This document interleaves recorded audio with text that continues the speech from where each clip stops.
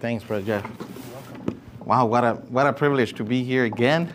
I see new faces here and here. Look, and the kids. You know, I thought my kids were growing. Your kids are growing too, and I guess that's a progress of life, right?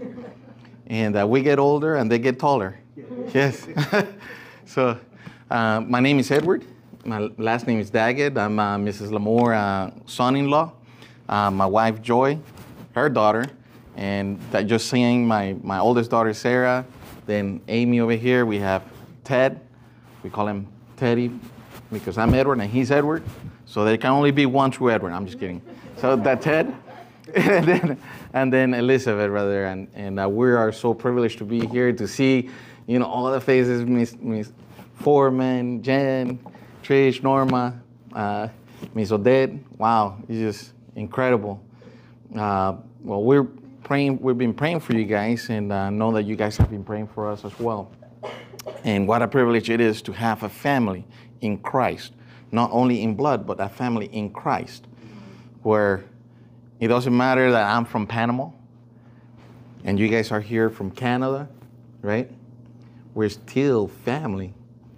And wherever we go, when we see another Christian brother, we have that camaraderie in Christ and that love that the Holy Spirit gives, you know, and kind of like, I don't know if it was my wife that used to say it, that it's like the angel saying hi. It's the Holy Spirit saying hi to himself, right? All right, well, let's go to the Word of God this evening, and let's go to the book of John. In John chapter 4. Now,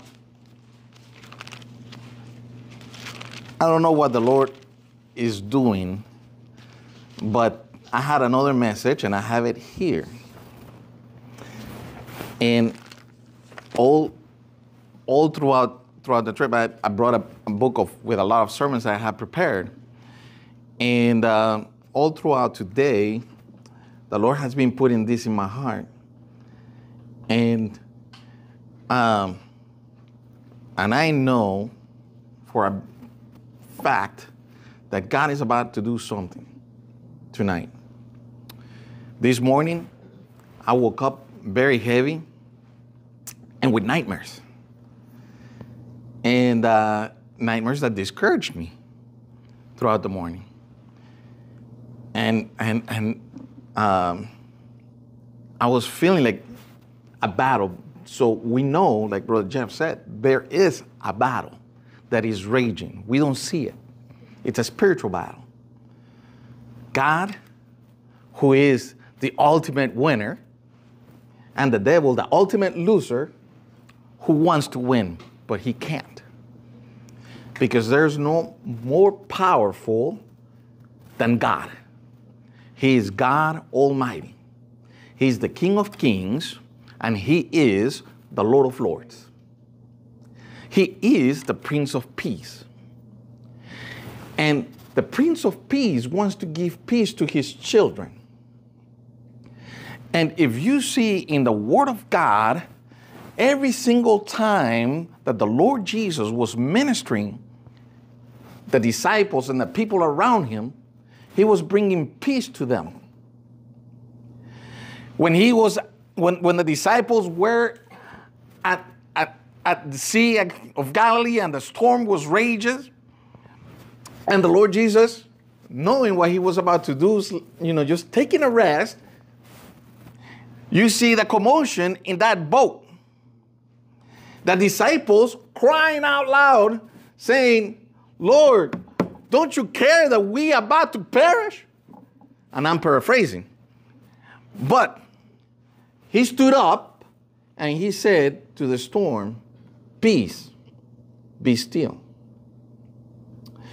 If you go in John chapter 16, now this is one of my favorite passages of scripture, but in John chapter 16, in verses 1, 14. John chapter 14, in verse 1, here the Lord Jesus telling his disciples these words. Let not your heart, what does he say? Be troubled. Let not your heart be troubled. Do you find the Lord Jesus always bringing calm and peace to his people? And as the disciples here, they needed to hear these words from the Lord. He says, ye believe in God, believe also in me. In my Father's house are many mansions. If it were not so, I would have told you. I go to prepare a place for you. And if I go and prepare a place for you, I will come again and receive you unto myself, that where I am, there ye may be also. And whither I go, ye know, and the way ye know. And then Thomas, the doubter, he says, Thomas saith unto him, Lord, we know not whither thou goest, and how can we know the way? And Jesus said unto him, I am the way, the truth, and the life. No man cometh unto the Father, but by me.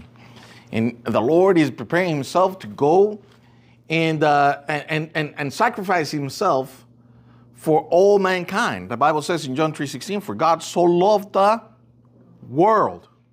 That means you and me. That whosoever believeth in him should not perish, but have everlasting life.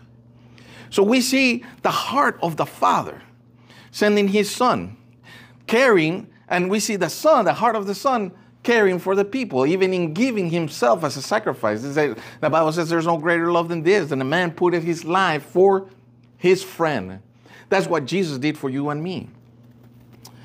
Now, I've posted several scenarios where we see Jesus caring for his people. Now, let me ask you, post a question, and this is the question of this tonight for this sermon. Does Jesus care? Does he care? Does he care for your trouble? Does he care for what is going on in your life at every moment of your life? Does he care? For let me tell you something, that sometimes as we go through life, sometimes I may say we feel like no one cares. That's right. Now my question is, does Jesus care? Does Jesus care? Let's pray. Heavenly Father, thank you so much for the day you've given us. We come to you tonight, Lord, and begging for you, Lord, to show yourself and through your word minister to the hearts, our hearts, Lord. We want to hear from you. And I pray that please you hide me behind the cross. Take away my words and put your words in me, Lord. Oh, Holy Spirit, please meet with us. And I pray, Father, that please you just use me. And I pray that please you help us to have the attentive ear to hear what is it that the Spirit have for us tonight. There are many hearts and many individuals in this place, and we're all different. We're all going through something or have a need from you. And I pray that please you minister the needs in this room. Thank you for your peace. Thank you for your Son. Thank you, Jesus, for coming and dying on that cross for us, so that we may have salvation and redemption from sin. Thank you, Lord. Please meet with us. In Jesus Christ I pray. Amen. Now, does Jesus care? And I will answer that question and that sermon right from the top. And the answer, my friend, is yes. He does care. Yes, there is troubles. Yes, there is trials. Yes, there are temptations. Yes, there are tribulations. But Jesus does care. If you go with me to John chapter 16, a few pages there, and we go to the last verse on John chapter 16, in verse 33, we see here that he does care. For he comes and he says here, these things, the Lord Jesus is saying, these things I have spoken unto you, that in me ye might have peace. In the world ye shall have tribulations. But be of good cheer. I have overcome the world. He cared so much that he told them, hey, listen to me. These words I'm telling you, I am going, you're staying, but don't worry. I have conquered the world. And I tell you these words so that in me ye shall have peace. Just like when he calmed that storm of the sea and he said, peace be still. Just as when he went to the house of Martha and Mary as Lazarus is dead and he'd been dead there for days and he knew he goes up to there and with his disciples and he knew what he was going to do, that he was going to resurrect Lazarus from the dead.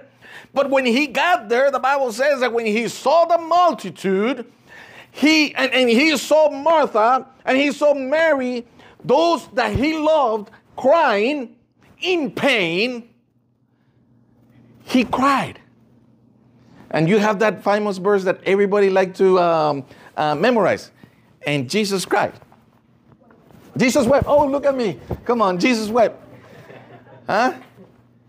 But he moved. He was moved with compassion. See? He saw the pain. And let me tell you tonight, that whatever is it that it's in your heart and troubling you, Jesus sees the pain and he says, peace, be still. Now, let's go to John chapter 4. In John chapter 4, there's a woman at a well. And just not any woman. This is a Samaritan woman. Jews and Samaritans didn't get along. They didn't like each other. They had nothing to do with each other. The Jews wouldn't go to Samaria, they will go around. But in this passage of Scripture, we see Jesus. And he needed, the Bible says, he needed to go through Samaria. Let's read. Here in John chapter 4, the Bible says, when therefore the Lord knew how the Pharisees had heard that Jesus made and baptized more disciples than John, though Jesus himself baptized not, but his disciples, he left Judea and departed again into Galilee. And he, listen to this verse in verse 4, and it says, read it with me, and he must needs go through Samaria. There was a need.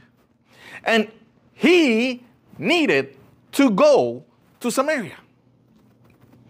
A place where religious people, the religious Jews and sects, would not even touch. They would not dare go in there. These people were looked as dogs. And they want to contaminate themselves with these people that were dogs. Kind of like, in a sense, we would be, because we're Gentiles. But the Bible says that Jesus needed to go through Samaria. He needed to go. Why? Why did he need to go?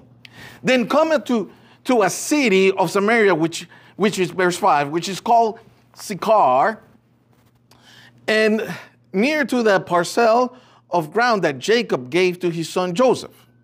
Now Jacob's well was there. Jesus, therefore, being wearied with his journey, sat thus on the well, and it was about the 6th hour. Now, pay attention to those words. The Bible gives us the exact hour. It says the 6th hour. That means that is important. That God knew that he was about to have a divine appointment with someone. He sat on the well. He was thirsty. He had journeyed to Samaria and he's weary. In those days, they didn't have buggies and maybe the emperors, maybe, I don't know. But not just regular people, like regular Joes like you and me. They walked. You know, sometimes You know, it was a donkey, you know. But have you seen a donkey? And have you ridden a donkey? I have not. Oh, and I do not want to either, because those guys are very stubborn, right? I'd rather walk than sit on a donkey, to be quite honest. Just saying, just me.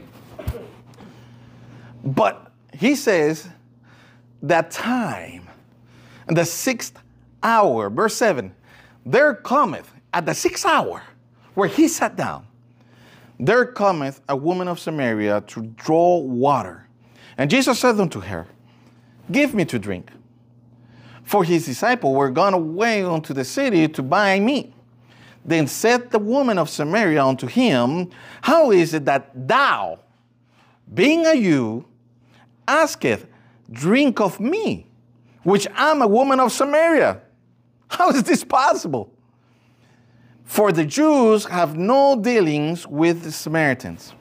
And Jesus answered and said unto her, if thou knewest the gift of God, and who it is that saith to thee, give me to drink, thou wouldest have asked of him. And he, listen to this part, and he would have given thee living water. Oh, so we see the exact time.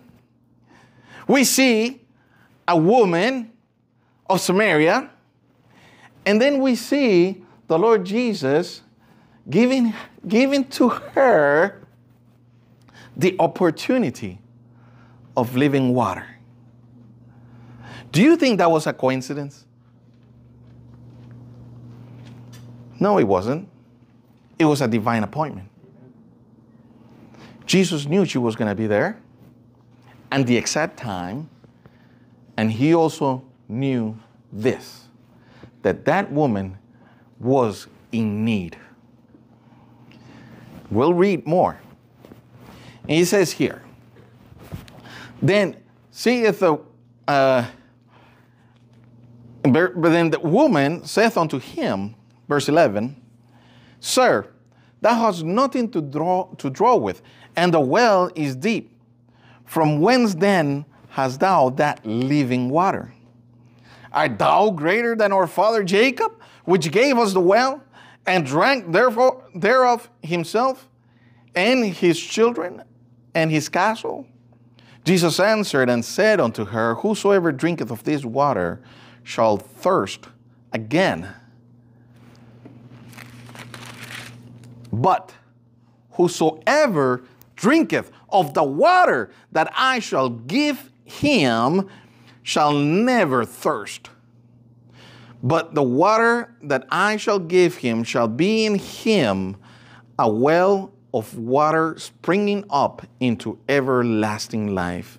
The woman saith unto him, Sir, give me this water, that I thirst not, neither come thither to draw.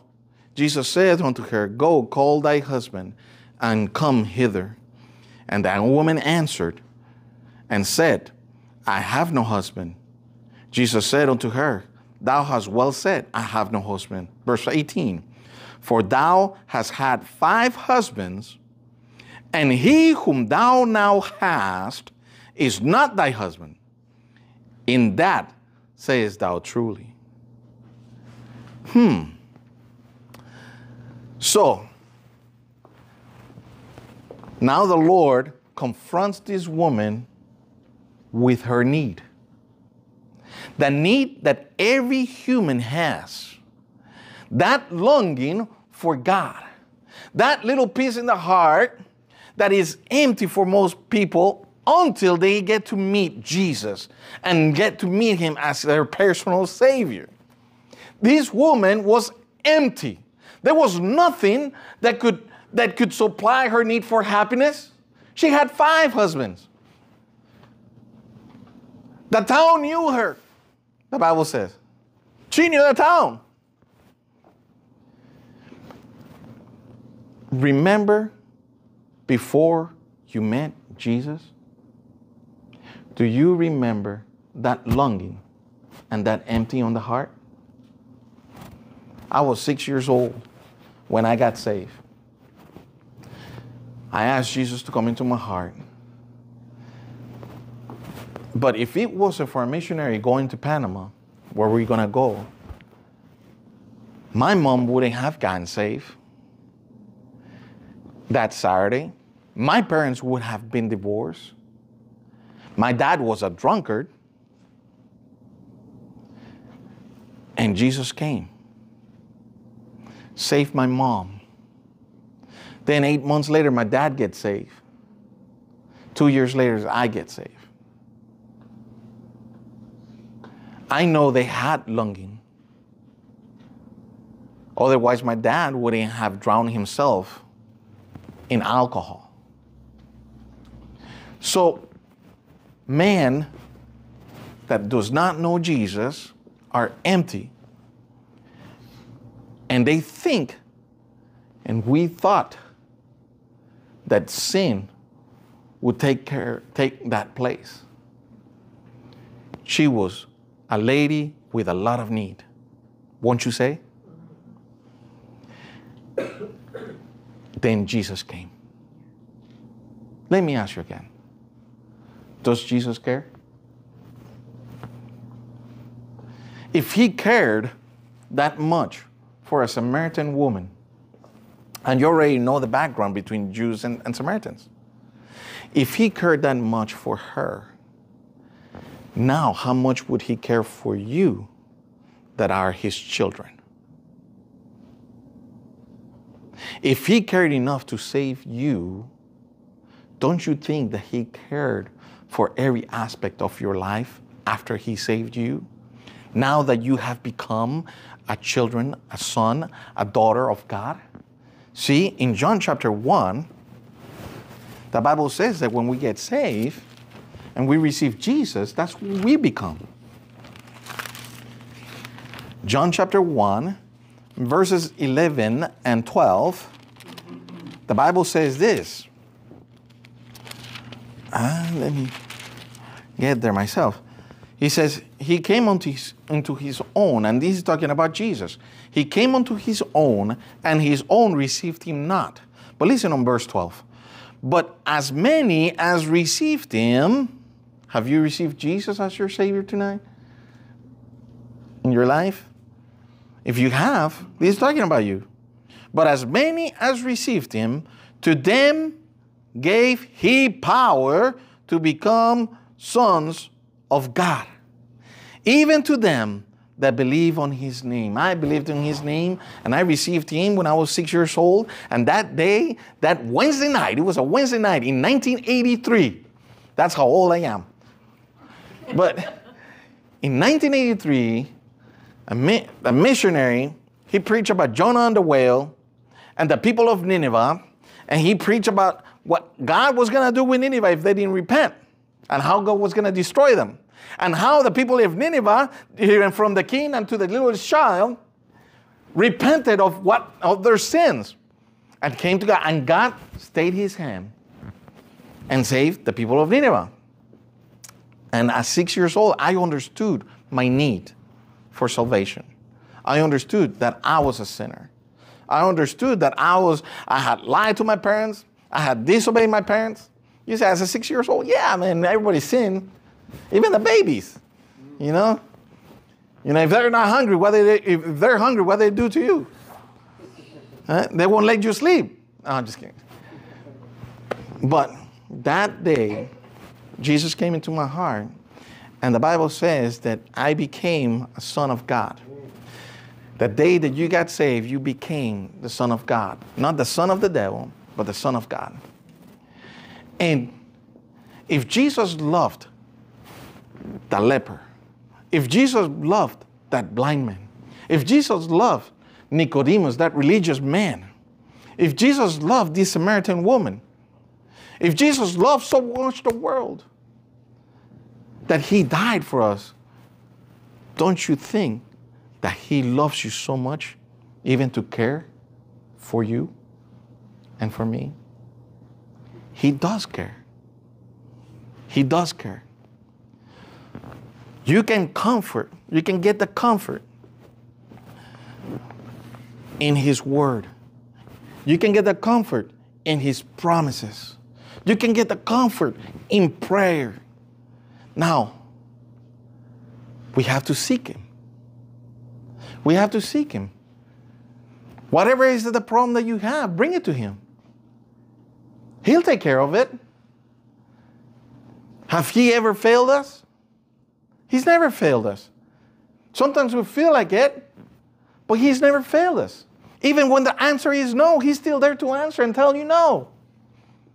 When the answer is yes, yes, we rejoice.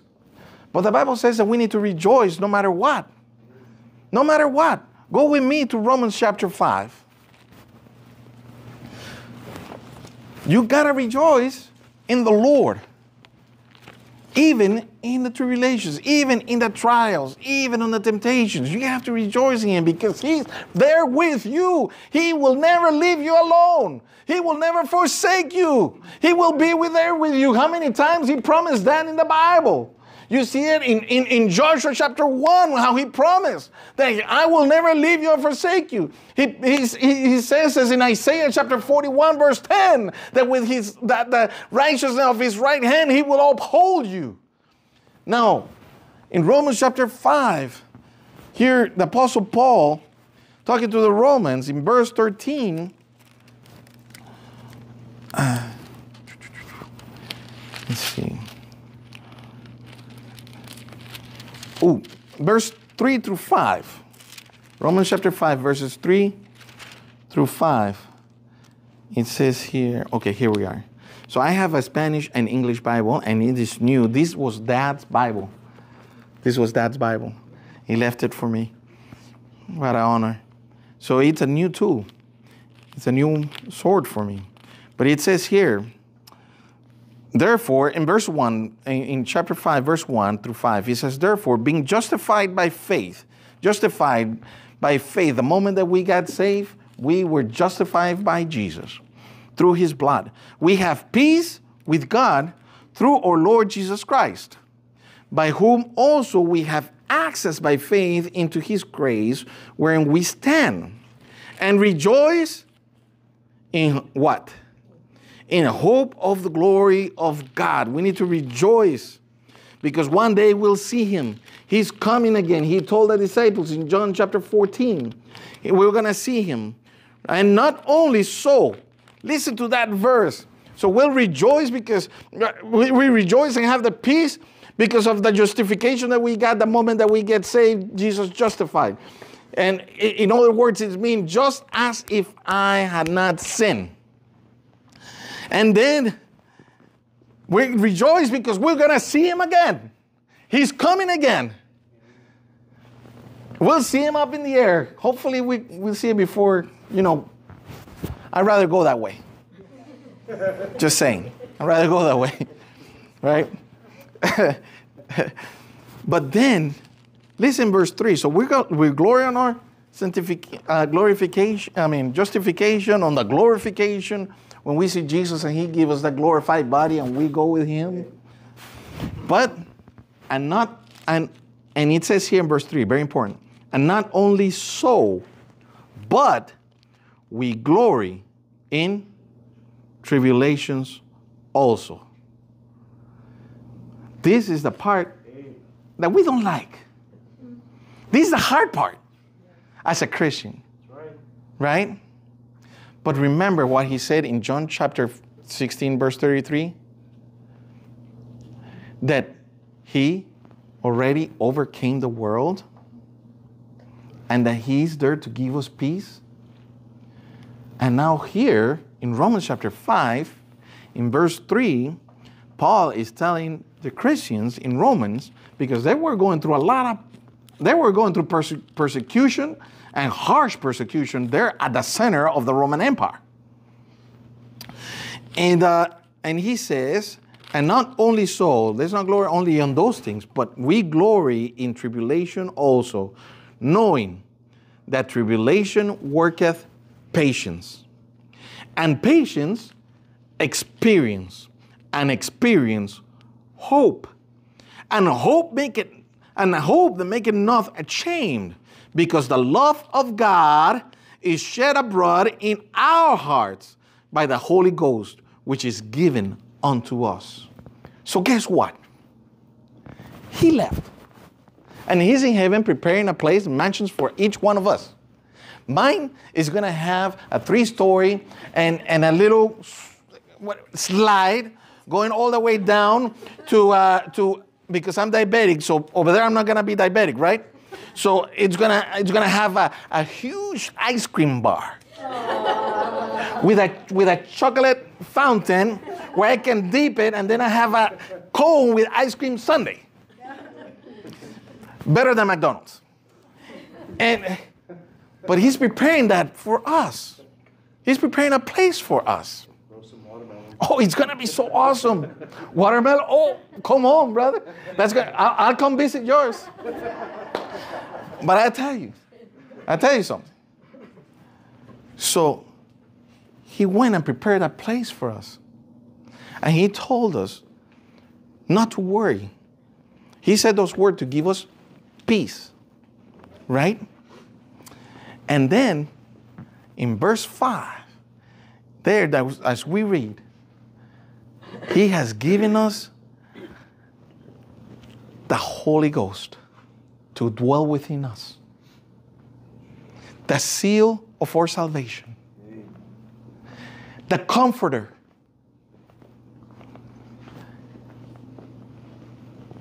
And him who will give us all understanding of the Word of God, because he bears witness of the Word of God. He is in you. So let me ask you one more time.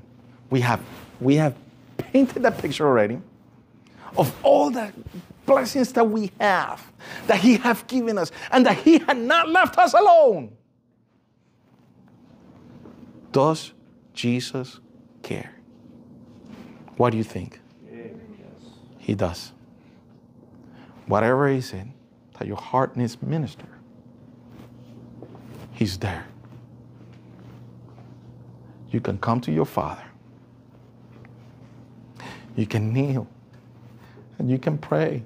And you can beg. Lord, help me through this. Lord, give me your peace, because you are the Prince of Peace, isn't he?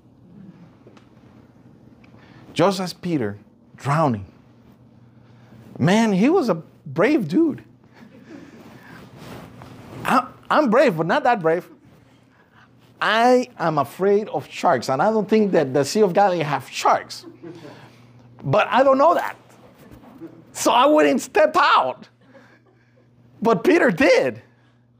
But when he started seeing all the waves, the situation, the circumstance where he put himself into, he's like, whoa, I think I beat too much here, Lord. And then all of a sudden, he takes his eyes away and he's drowning. I said, I'm in trouble. I don't know how to swim. I'm pretty sure he did. I don't know. But he sees that and he starts crying out, Jesus! And I believe that before he even said the word G, he was already there. And he grabbed him by the hand. Do you need the Lord to grab you by the hand? I do. I do. And you know what? He cares. Does Jesus care? Yes, he does. Let's pray. Heavenly Father, thank you so much for the time that you have given us, Lord. Thank you for speaking to our hearts, for speaking to me, Lord. I needed this. And Father, I pray that please you deal, with the needs in this room. And we come to you. And thank you for bringing us peace and giving us that a reason to rejoice.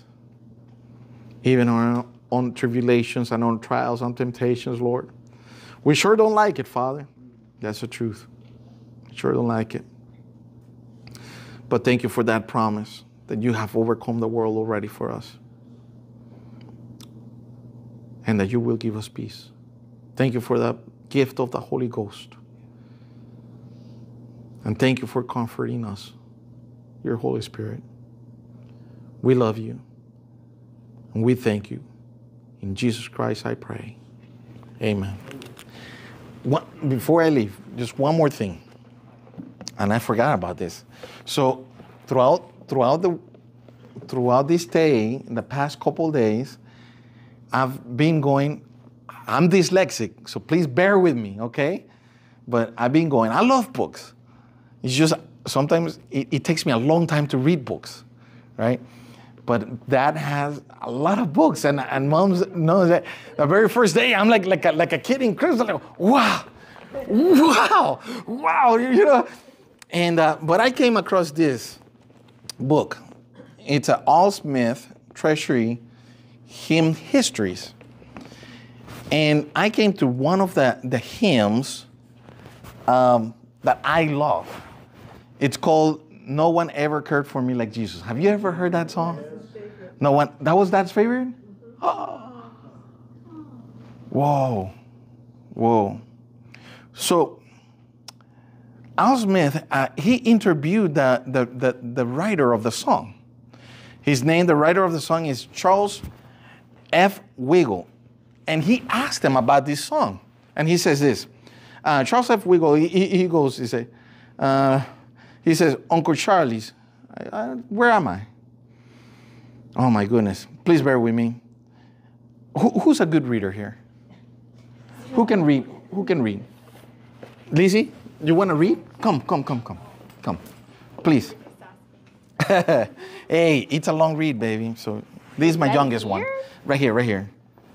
No one ever cared for me like Jesus. This is the story of it. Go ahead. Charles F. Wiggle spent much of his time as an itinerant evangelist. It was not an easy life, but a rewarding one. I first met him on the campus of Tennessee Temple University in Chattanooga, Tennessee. I had often sung his songs, and now I have the chance to ask him how he had been led to write "No One Ever Cared for Me Like Jesus." I felt there had to be something special connected with his writing. Here is the story as it was told to me by Uncle Charlie. I had been actively engaged in evangelistic work for quite a few years. To some, it may have seemed like a life of sacrifice, but to me, the reward of seeing souls saved was worth more than money. God had given me a definite call. I was obeying him, and he had promised to keep me and supply all my needs. In all of this, I thought I had the support of my wife, but somewhere along the way she began to be influenced by relatives who cared not about the things of the Lord nor understood the calling of God. One day I found a note waiting for me. It said, "Charlie, I've been a fool." Oh, you gotta speak louder so that nobody can hear you. I got you. Okay. I got you. So he says. So I'll read from up here. So these, Mr. Charles, he was an evangelist, right? And he said, I had been actively engaged in evangelistic work for quite a few years. To some, it may have seemed a life of sacrifice, but to me, the reward of seeing souls saved was worth more than money. God had given me a definite call.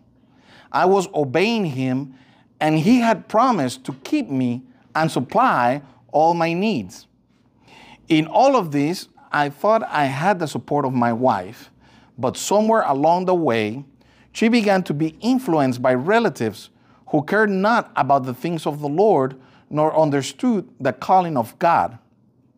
One day, I found a note waiting for me. It said, Charlie, I've been a fool. I've done without a lot of things long enough. From here on out, I'm getting all I can of what the world owes me. I know you'll continue to be a fool for Jesus, but for me, it's a goodbye.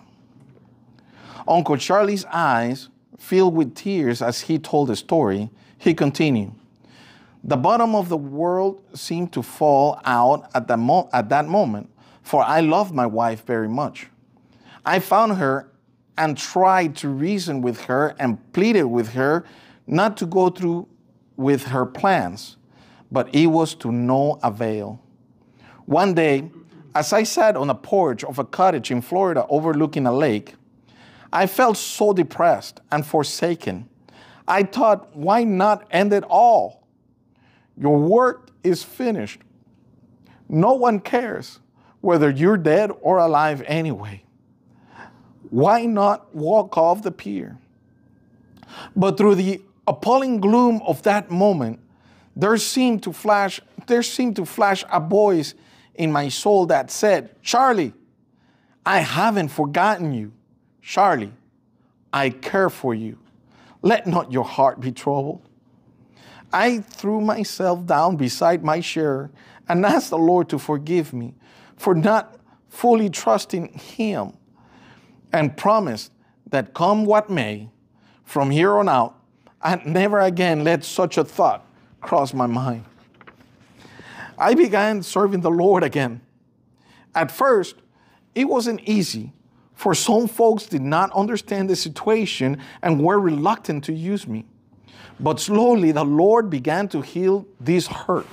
Also, and soon, I was again busy for the Lord. One day, I received the sad news that my wife had died, and under very heartbreaking and tragic circumstances. She had had less than 5 years in which to try the world, and eternity had begun for her. What did the future hold for me? It was while reviewing the heart-rending experiences of the past 3 years and reflecting upon the goodness of and love of the Savior who never forsook me through it all, that there was rekindling me in my soul the desire to write a song. This song would be the summation of my whole life experience with this wonderful friend. It was a story the whole world needed to know, and it came to me as fast as I could put it down. It was the first song I had written since the day my world seemed to fall apart. Now, I wanted the whole wide world to know that no one ever cared for me like Jesus. I said, Uncle Charlie, was it worth it all to go through the heartache and heartbreak? Don't you often wish that it had never happened? His reply, I'll never forget. Al Smith, it is not for me to question the testings of the Lord, no matter how hard they may seem to be. God, in His love, knows what is best, and someday He'll tell me why it all happened. Until then, I'll go on singing and telling the world that no one ever cared for me like Jesus. And the song goes like this. I would love to tell you what I think of Jesus, since I found in Him a friend so strong and true. I would tell you how He changed my life completely. He did something that no other friend could do. No one ever cared for me like Jesus. There's no other friend so kind as He. No one else could take the sin and darkness from me. Oh, how much He cared for me. All my life was full of sin when Jesus found me. All my heart was full of misery and woe. Jesus placed His strong and loving arms around me, and He led me in the way I ought to go. No one ever cared for me like Jesus. There's no other friend so kind as He. No one else could take the sin and darkness from me. Oh, how much He cared for me. And the last stanza. Every day He comes to me with new assurance. More and more I understand His words of love. But I'll never know just why he came to save me till someday I see his blessed face above. No one ever cared for me like Jesus. There's no other friend so kind as he. No one else could take the sin and darkness from me. Oh, how much he cared for me. He cares. Amen. Brother Jeff. Amen.